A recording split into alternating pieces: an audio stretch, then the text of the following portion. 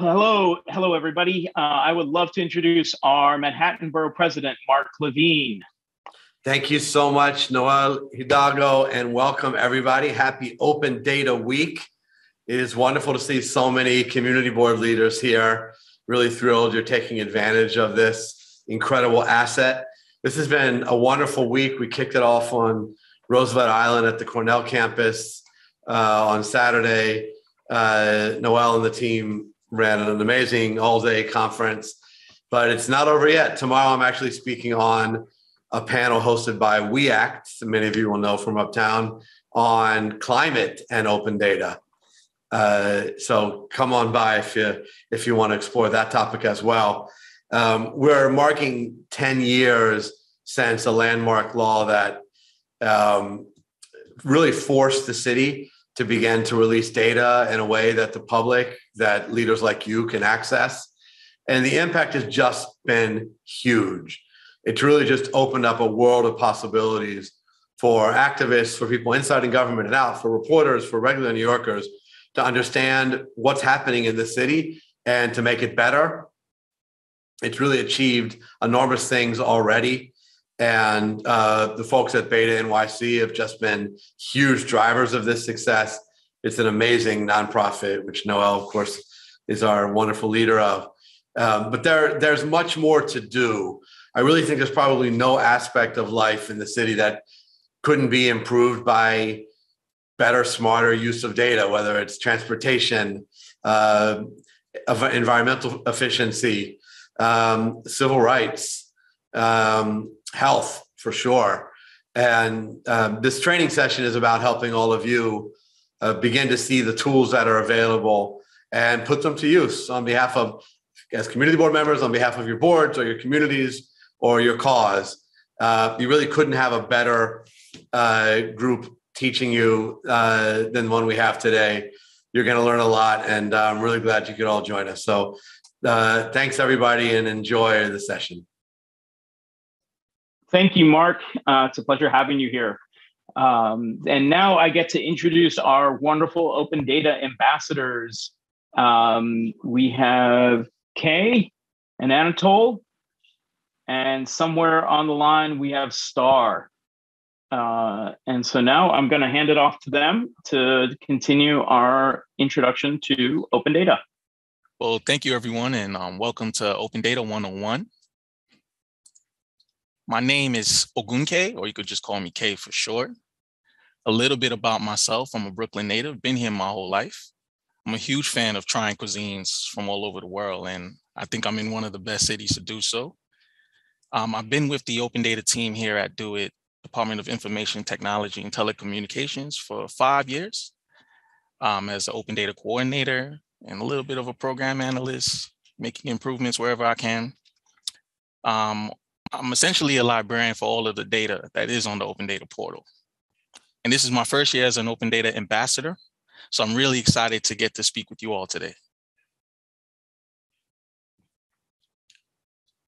The material for this training was created by New York City Mayor Office of Data Analytics and the civic technology organization, BetaNYC. Thanks, Noel. So let's get into a little bit of a brief history about NYC Open Data. You might be asking yourself, what is open data? Well, quite simply, it's making government data accessible to the public. And sometimes we tend to think of the word data and its relation, NYC Open Data's relation to the word data, as like this 21st century phenomenon, when in fact, there's been a long history of efforts to make government more transparent. In this training, we'll get into a little bit of the history and the historical developments that led to NYC Open Data as we have it today. Our journey starts in the late 19th century, early 20th century. And what we have here is a picture of the city record. It existed as a publication, started in 1873, available both in print and now online. It was a central repository for information about city solicitations, public notices, purchases, and hiring. It was started to make government more transparent in the wake of city scandals. You could probably Think of scandals like Boss Tweed and Tammany Hall. If you haven't heard of him, it's an interesting story. Boss Tweed was a prolific government figure in the late 19th century. He was involved in so many areas of city government in New York. He would use his power to buy loyalty, control access to jobs, and access to city projects. And some estimates say that within his tenure, he stole up to $200 million in taxpayer dollars.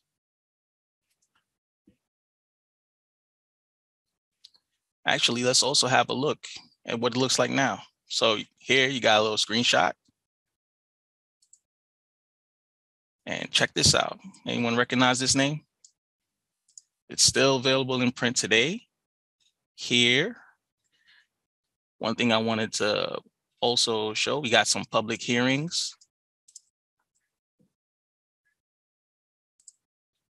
Here we have it online, and you could visit this website. And I did a little quick check just to see if what's in print is also online.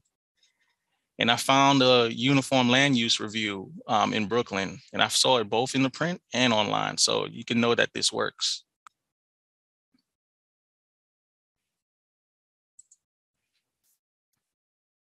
So if we jump a few decades later, 1960s to the 1970s, we get the Freedom of Information Law, or Freedom of Information Act, that's passed at the federal level in 1967.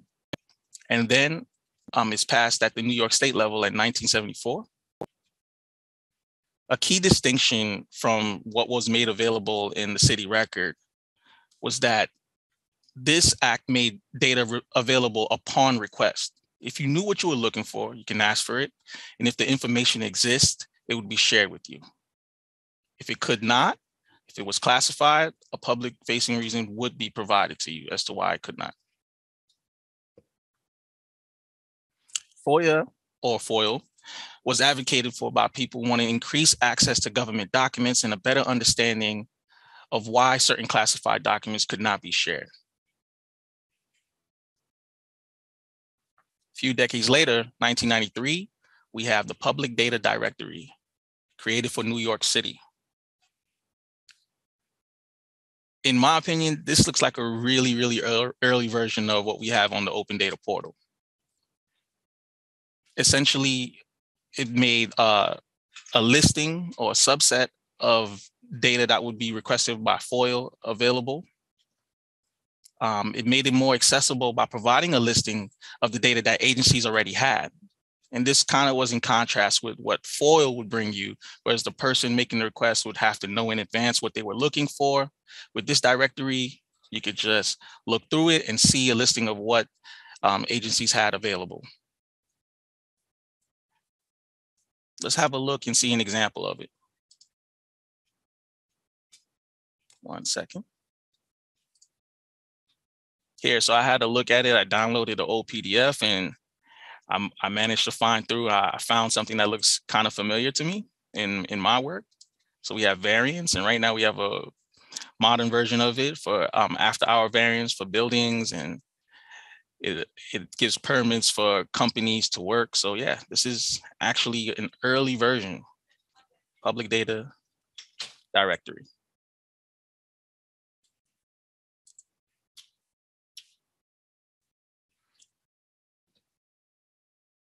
So finally, in 2012, advocates, city staff, elected officials came together to celebrate the passage of New York City's open data law. While many cities have an open data law or policy as an executive order, New York City's law guarantees that the public will have access to this data in perpetuity, regardless of administration. And that's a key difference between open data and FOIL, in that no one needs to ask for the information. It's already made public by default. So now that we got that history, we got to ask ourselves, what does data look like today? Well, here's a great example. Right now, we're looking at Union Square, 14th Street and Broadway. And as you can see, for every paved street. Kate, the screen isn't refreshing. We're still on the 2012 Open Data Law sign. There we are. Okay. So yeah, this, if you're seeing, you should see Union Square, 14th Street and Broadway, right? And this is a great illustration of what data looks like today, where you see for every paved street, recycling bin, parking ticket, restaurant inspection, there's a data point available.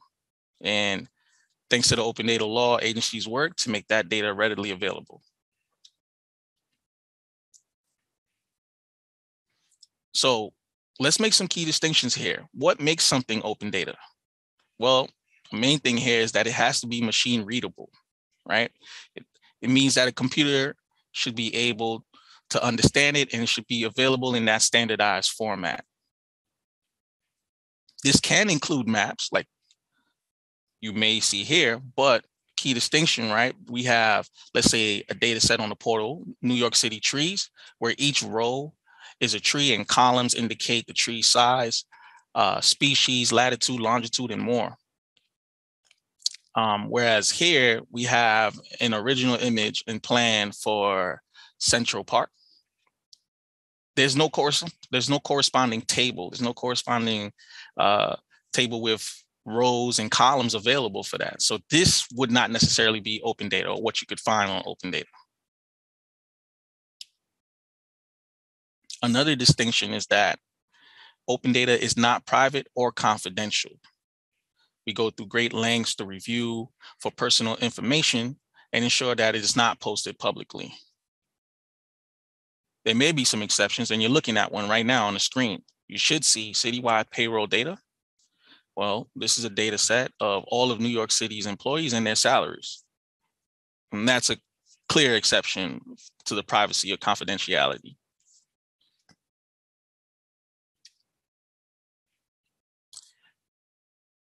As of this year, we're averaging over 1 million users and visitors each year. We have more than 3,000 data sets, and this is all made possible by a network of over 100 open data coordinators like myself across city agencies, offices, and commissions. So let's have an overview of the open data portal itself.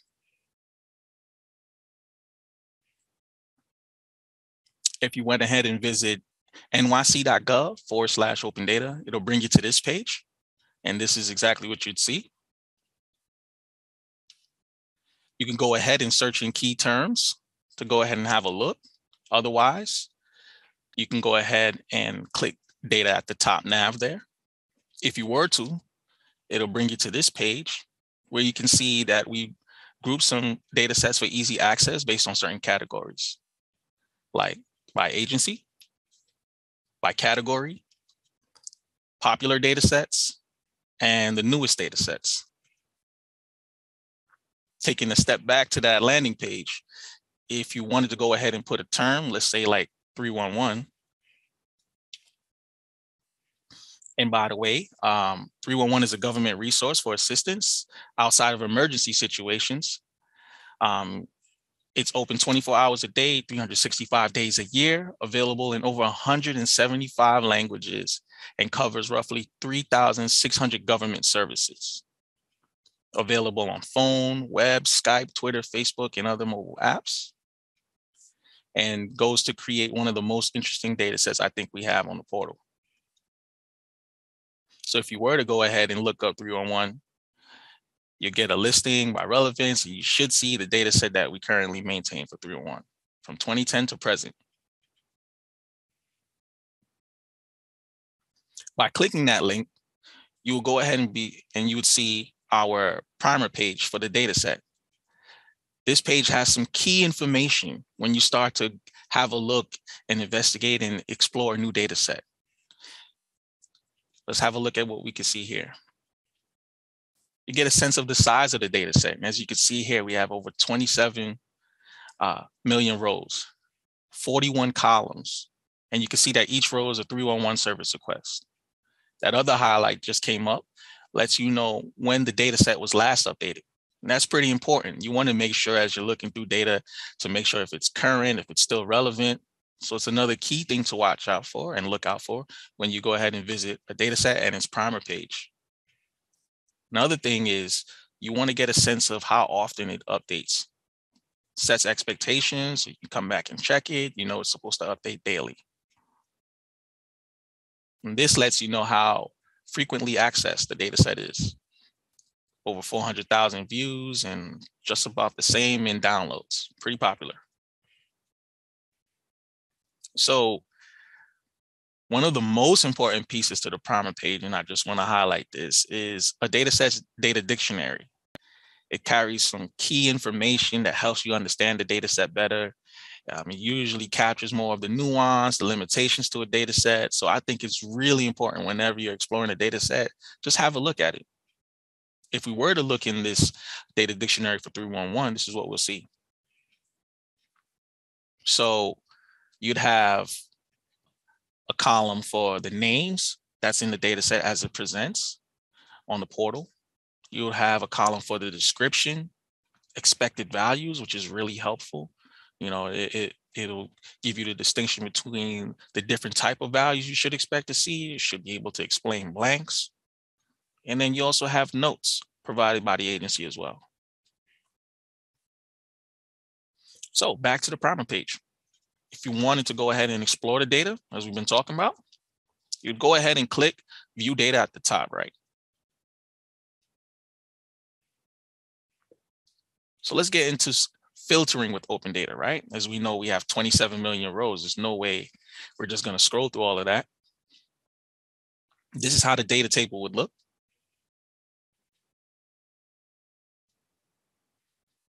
Again, with 41 columns, you might want to have a look at relevant columns that will help you filter this data in a relevant way, right? And right now we're looking at a complaint type. Every request for service is filed under a particular complaint type. 41 of these columns. And here we have a row of data. You can see some fields that also correspond, a unique key, created date, more than 27 million rows, right? So let's look into how we could filter to make things easier for us. All right, so here in the filter tab on the right panel, once you're viewing the data, you go ahead and click that, and that'll open up this panel here where you can choose which column or field you would like to go ahead and filter on. And right now we have community board chosen, and we have community board is 1 in Queens. And as you can see, that'll make your records drop from 27 million to 546,000. Again, this is a snapshot.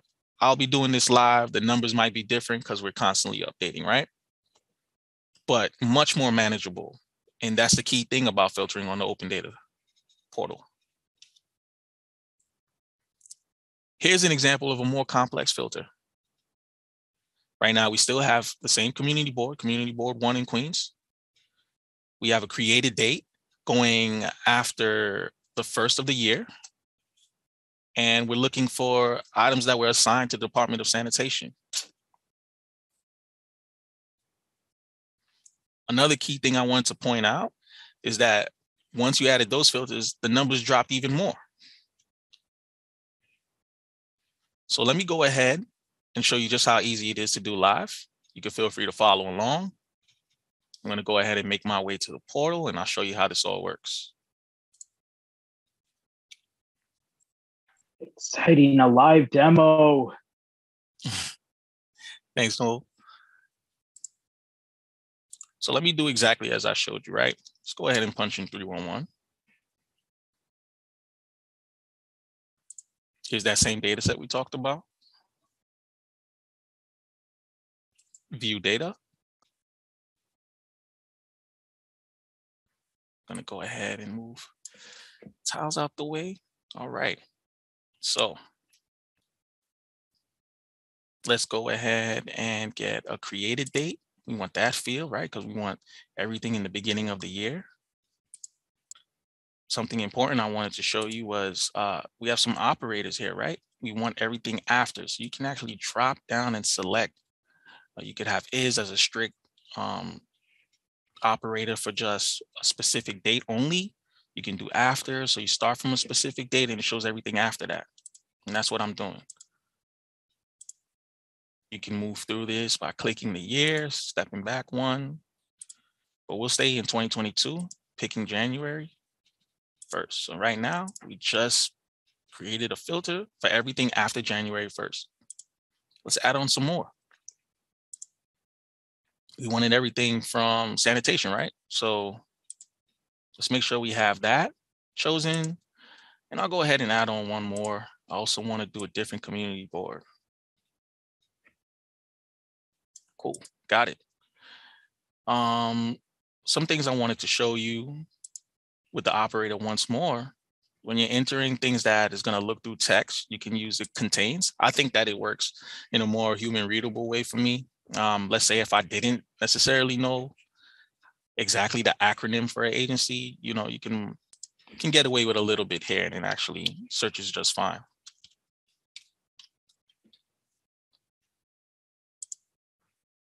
So as you can see, I applied it, and you want to make sure these blue check marks are ticked off.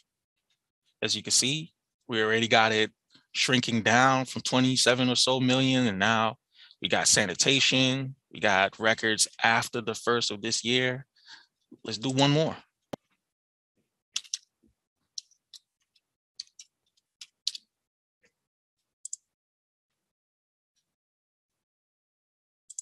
A little nod to Community Board 10 for Manhattan.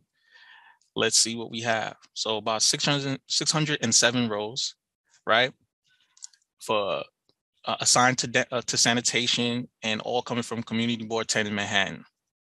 From here, you can actually save this if you created an account. Otherwise, you can export it outside, and I'll show you how to do that right now. So have a look.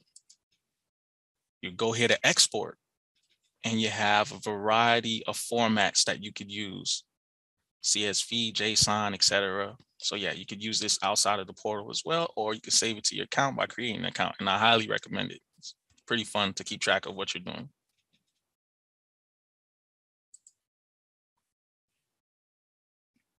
So just want to make sure we're all following along. Everything seems good. Thumbs up. All right, great. So let's have a look at visualizing the data, right? This is the next step. So if you wanted to visualize the data, same thing on the primer page of the data set. Go ahead, instead of view data this time, you click visualize. That'll bring you to this page. And you have filter options. You'll be able to select chart types. Here they are. The portal does a pretty good job of recommending what kind of chart types go along with the data that you're looking at already. And you can see it highlighted by the little green dots. So you can play around and get a sense of what you really need. Right now, we're looking at a pie chart here. To the right, we have our filter. And as you can see, it's looking for created date from March 21st, 2021.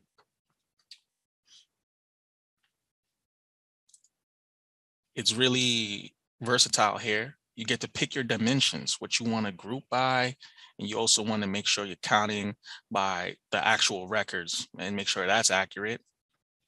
So with that, as you can see, we got 311 inquiries on March 21st, 2021, broken down by borough. And you could easily create this if you wanted to. Let's have a look at another type. Got a plot map here. This is how you select that one. And this is possible with 311 because we do have latitude and longitude, right? In this case, we have a filter and we're choosing records from yesterday. You can do that. And here we have 301 requests submitted on a single day. Real easy. Here we got a bar chart and we start to dive a little bit deeper, right? So you see the selector for the chart type for bar chart. We're breaking down by specific complaint types, right? Still measuring by count of rows. You got the agency we want to hear from, and we got our specific date range between the 1st and the 2nd of 2021. And here you can see when you break that down by your complaint type, got some things like street conditions, street light conditions, traffic signal, etc. So you can kind of do this for your area as well.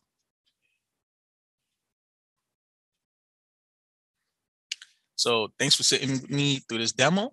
Let's have a look at some tools that really took their use of open data to another level, I could say. For one, we'll start with the Open Data Project Gallery. There's many online tools that pull data from New York City Open Data. You can find examples, and I also have a few keyed up. So I'll go ahead and pull those up.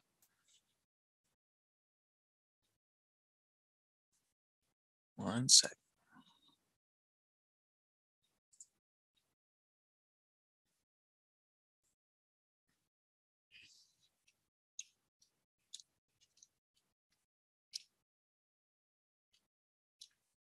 All right, this is a cool one, right?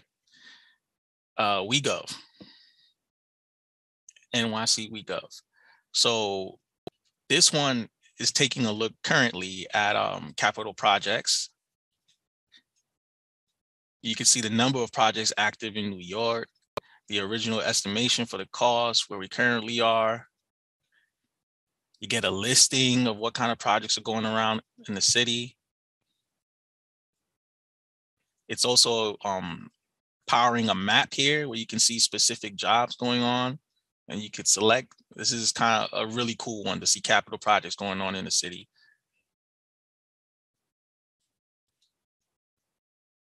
This is another one here I have, Crash Mapper. Gives you a sense of how safe the streets are in New York. Here, we already have it filtered for February 2022. And the cool thing you could do is you could add on boundaries. So we got our boroughs. If you wanted to switch from that from our neighborhood, you can look at that. I'm originally from Canarsie, so you could actually go ahead and zoom in.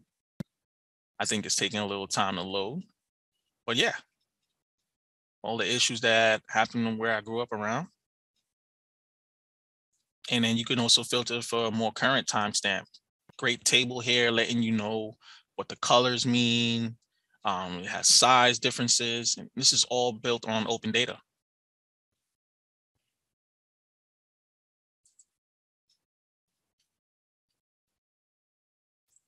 Oh, yes.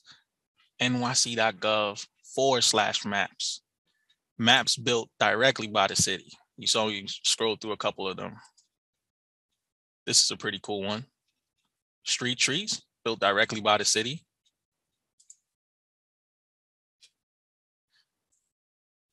As you can see, I'm a little Brooklyn biased, but let's have a look.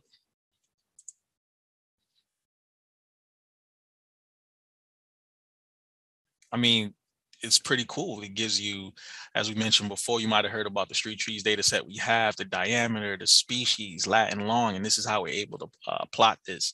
And this is built directly from the city, not necessarily on open data. We have a data set of it provided to us, but this is built directly by the city as a map. Just wanted to show you this. I thought it was pretty cool. My favorite kind of trees are weeping willows.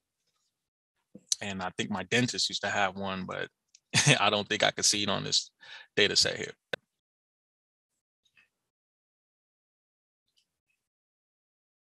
Let's have a look at another map. This one was pretty cool. I took a look through it yesterday, and honestly, I was kind of blown away. So I'm just gonna go through just a bit of a journey. I mean, I used to be up and down Eastern Parkway a lot. Here we have the museum, the armory. I used to pass around here as a kid when my dad used to drive. Had no idea it was a landmark. I mean, I should have known, but yeah, this data set confirms that. You get to see a lot of information. You can see the style that it has. So this is pretty cool stuff, I think. And this deck will be provided after our chat. We'll also be able to drop links if anyone asks. If there's any questions at all, feel free to queue them up in the chat. You know, I'll be able to go through them with you. I'm gonna make some time for all of that. So Now that we have a sense of the history, we took a look at how to go ahead and dive in on open data sets, how to filter. You may want to ask yourself, how do you answer questions, right? Sometimes you can just go ahead and look at open data sets just from a exploratory frame, right? You just want to go and see what's out there. But sometimes open data is really used to answer questions. And you just saw some examples of that, right? People keeping track of trees and such things. So one of the first things you want to do when you're trying to do that is define the problem you're trying to solve. So let's say, for example, here, if you look to the right, we're trying to implement a support program for restaurants consisting of small grants and loans.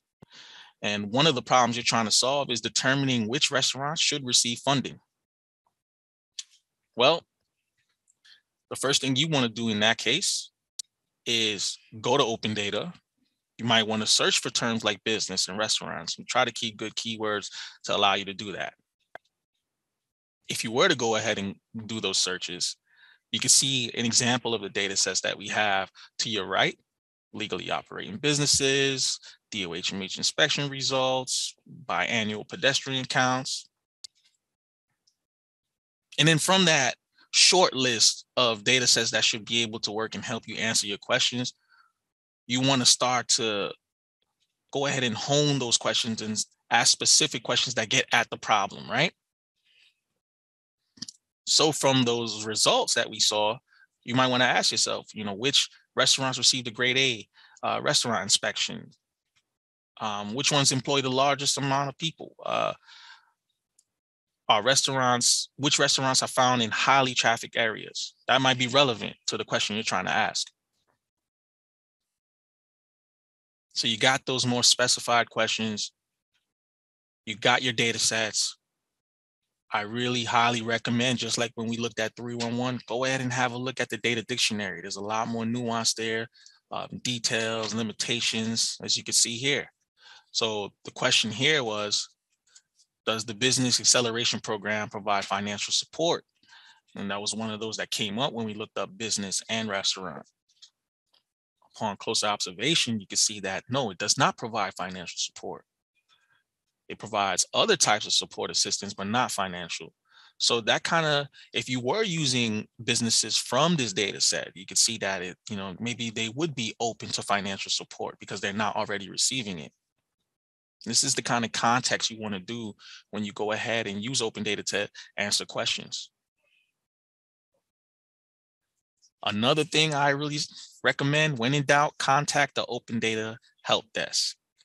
The contact us page is at the top right. You could go ahead, you can provide the URL you're asking about, send us a nice note. My team here will be able to review it and look at it, and we'll be able to route it to the relevant agency. If that agency has an answer, or if it's a data set that doesn't exist yet, that agency will be able to tell you when that data would be published. If it can't be published, you'll also get a public facing reason as to why that can't be. So yeah, don't hesitate, reach out.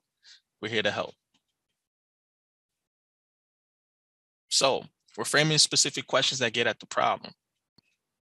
Another thing I recommend alongside with the data dictionary is actually to have a look at the data itself. Find those relevant columns that can help you answer those questions. Here we're looking at restaurant inspection, right? One of my favorite data sets.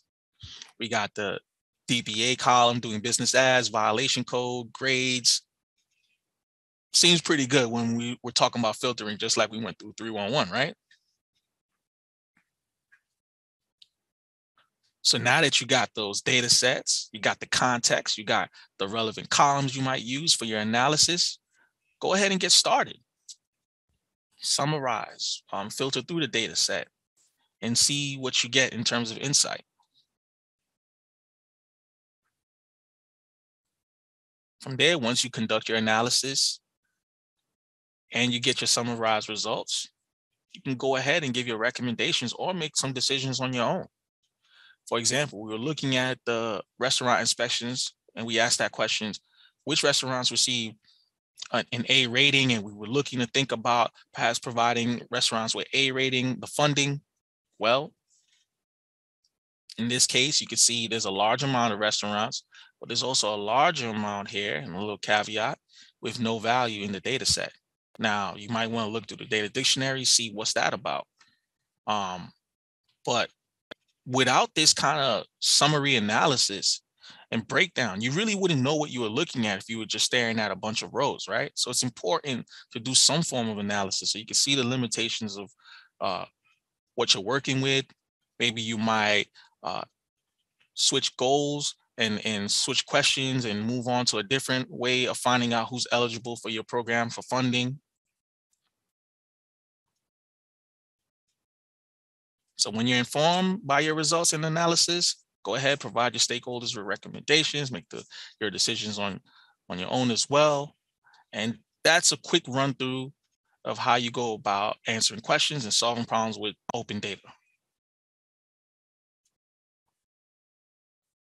So let's talk about how you can get involved every day, even if you just want to get started. Again, contact us. You could go ahead and reach out to nyc.gov/opendata/engage. We have gotten requests for partnerships. Pre-COVID, people wanted us to talk. I mean, it's all possible. And in fact, the same kind of engagement led to submissions for our project gallery, for Open Data Week as well. So yeah, feel free to reach out. Send us a note and have a look at other people's work. nyc.gov/opendata/projects. Got a wealth of tools, maps that were built that you can have a look at, and it should be able to inspire you if you have questions about what you could do in your area of New York. Also, last but not least, it's Open Data Week. Today's the 9th. We're going all the way to the 13th. Plenty of activities, sessions to join. Don't let this be the only one. Join some more. You can learn so much. There's some great exhibitions out there, and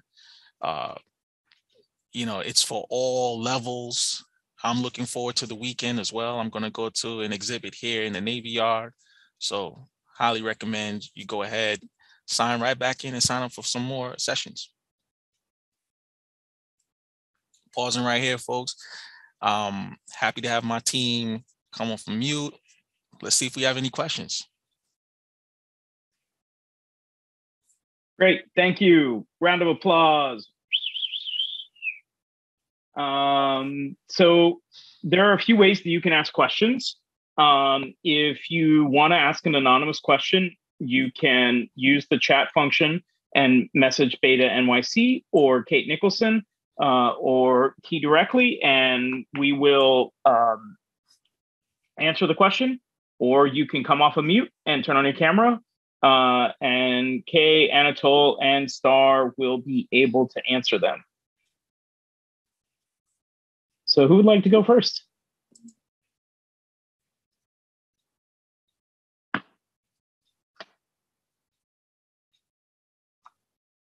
You don't have to be so polite now, everybody. I work for the Open Data team, by the way. So, there's questions about that. We actually manage the portal. So yeah, happy to answer any questions you have. And if I can't, I think I know where to route. You couldn't get any better expert. Yes, we see Pat has unmuted themselves. Yeah, I don't have a question. I just wanted to say thank you, and I'm completely overwhelmed. I hope in a good way. So I think it's something that I think all of us, we have to play with it before Yes. we would have any questions for you. No worries. Yeah. Yes, I know it's a lot Someone to just said take the in. same thing. Yeah. I know it's a lot to take in, but once you start to dive in, I mentioned one of my favorite data sets was the restaurant inspection. I was telling my team here before you all got on, it's really how I explore the city. I look up, it has a list of cuisines, and it seems intimidating at first, but afterwards it gets really fun. You get to learn a lot about the city. Thank you. Does the data include BSA decisions?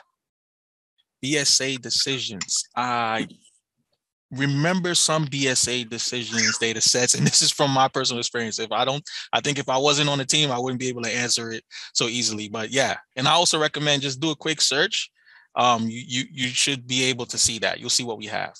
If not, feel free to contact us. Let us know the data set that you would like to see, and we could go ahead and reach out to BSA. Thank you. Sure.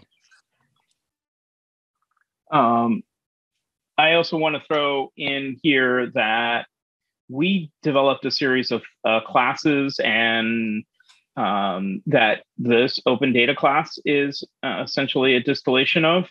So if you're looking for like a how-to, we have these things called data journeys that are really geared toward community board members.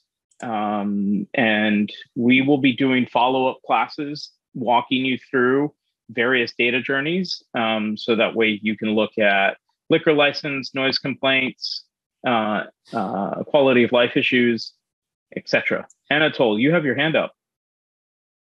Yeah, I'm going to piggyback on, on what you said, Noel, and kind of make a pitch for not just using open data, but also the open data program, open data ambassador program, especially to the other community board members. I'm from a different borough, but I'm a community board member, and I was inspired to join up, as part of the Open Data Ambassador program, because so many of the questions we keep getting from the community, right, are sometimes easily answered by knowing that this exists. So, I'd heard of open data in the past, but until going through this program, I didn't really understand the depth of data that's available to us. And, next time someone comes and complains about a bike lane, you can kind of look at Crash Mapper and, kind of see whether,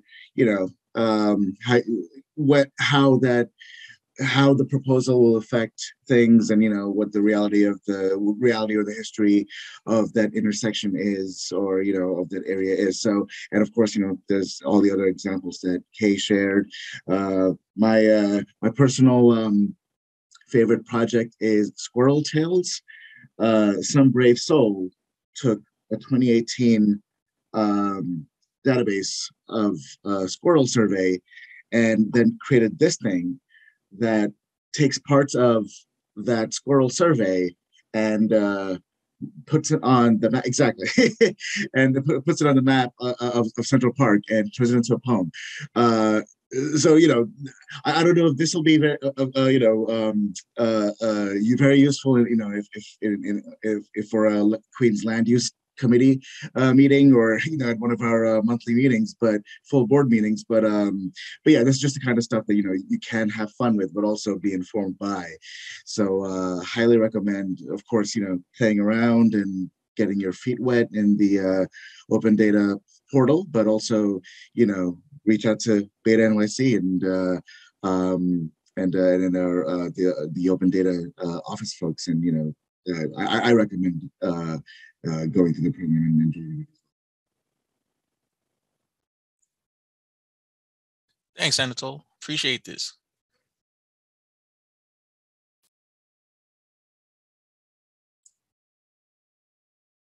Any other questions queued up? Happy to answer them. We're here for some time. Speaking of which, time check, we're good? Yes, we have either, do you want to go to 8 minutes till the end of the hour? Sure. Otherwise, Happy to. Yeah. Carter Booth has a question. Hey, Carter. Hey guys, I'm outside on a phone, but I wanted to first of all thank you guys for this great presentation. Sure. Secondly, there's so many projects that different people work on and put together. Is there a way to better share all of those projects so that other people can use them? The open data is a little bit intimidating, I think, for a lot of folks when they jump in, particularly as a lot of the demographics for the community boards skew a touch older, and it's a little bit difficult to start using. But when you see the results, I think that folks are probably will power through to see the the great benefits of a lot of the information that's available. Is there a good place or a repository for community boards that can look to see other projects that have been done, or anything along those lines? I think that's a great question. from my end, I am aware of the project gallery, but I also want to let Noel probably get a chance at this because I know he works really closely with the community boards as well, and perhaps there's a more distilled list of tools that's ready. Yeah, thanks. The community gallery that exists on the Open Data portal is the one that kind of like hits all of the keynotes in the sense that, like it's free to use. It's not hidden behind some type of proprietary infrastructure in the sense that like, it's going to be extracting data as you try to get data. It's a really good portal to see all of the things that we recommend using, that we recommend looking at that uses open data. There's also a bunch of different city websites that are out there that are essentially either consuming open data or that data that's in that website ends up on open data portal. And that's something that MODA and BetaNYC have identified of like, how do we catalog more of these systems? So that's one of the goals that we have. And then another thing that we have is on the BetaNYC website, if you're looking for tools, just as like a plug, tools that really are focused on community boards, it's beta.nyc/products, where you'll find tools like BoardStat, which is a 311 dashboard, board boundaries map, which is it's like a political and administrative website, so that way you can see overlapping where the community board boundaries are with the various elected officials.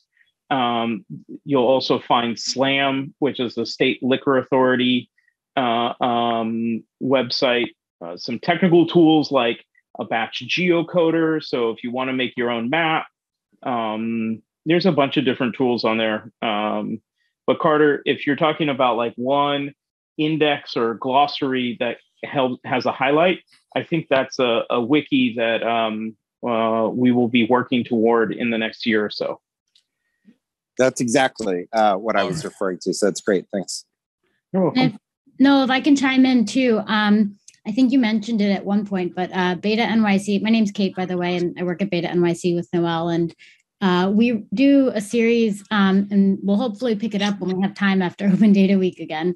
But we have an Open Data Journey series where we take you through a journey of an issue that's like a civic issue, and we explore different data tools and data sets. I'm getting an echo. Sorry, I'm going to mute somebody. We explore different data sets through tools. We explore issues using different open data driven tools. And right now we have 4 of them up on our YouTube, and we're definitely interested in hearing what topics you'd be interested in exploring. And we would work with you or on our own with our Civic Innovation Fellows to put together a journey that would explore those issues at a community level.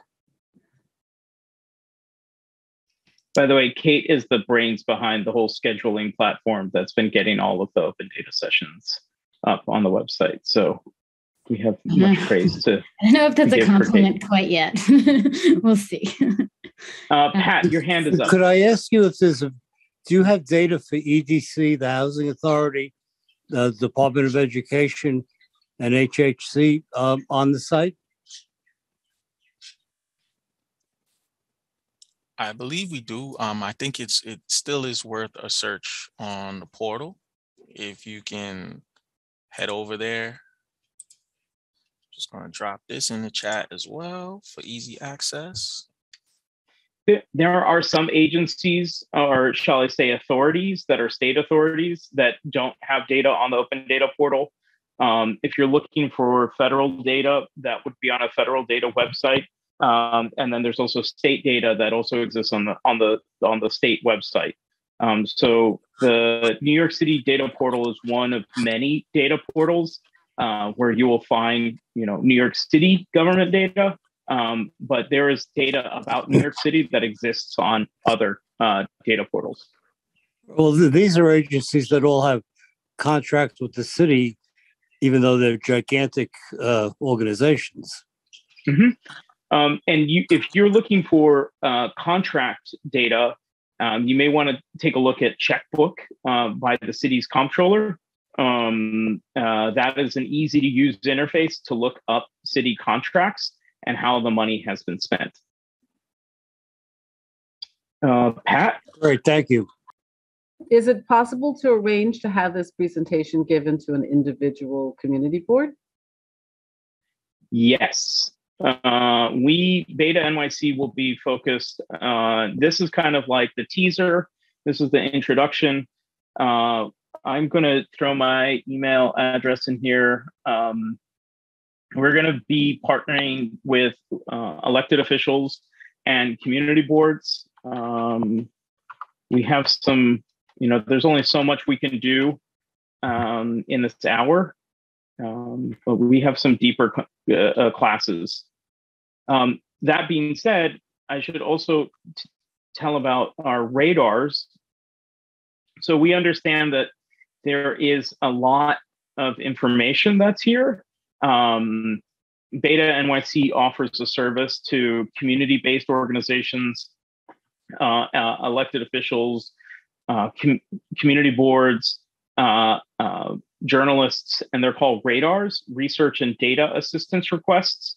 So let's say you're a community board member and you're trying to, X-Acto knife some data and you don't know how to do it. And you can contact Kay and the Open Data team through the Open Data portal. I just threw in a link here for radars, or if you go to the beta.nyc website, you will be able to find out essentially like a web form that you fill out asking for your data request. And then we have CUNY undergraduate students and associate's degree students and grad students that we have respond to these inquiries. And when it gets too difficult for our team, we try to find other organizations that can help answer your technical request. Thank you. I'm going. Good night, everybody. Thank you. Thank you. And we're at the hour. So Anatole, congratulations as being the chair of the tech committee for CB2. You and Carter definitely have much to discuss. And with that, Kay, do you have any closing words? Anatole, do you have any closing words? Well, just want to make sure. Oh, yeah. Okay. Just wanted to say thank you, everyone, for joining. Really appreciate your time. Thanks for sitting through this and learning with me. Feel free to contact the Open Data team. Again, I posted it in the chat. These slides, decks will be available afterwards, so you can go through and make sure you don't miss any links and take your time to explore all of this. I know it was a lot, but I hope you really get some time to jump into this. You did it well. Thank you very much. Thank you.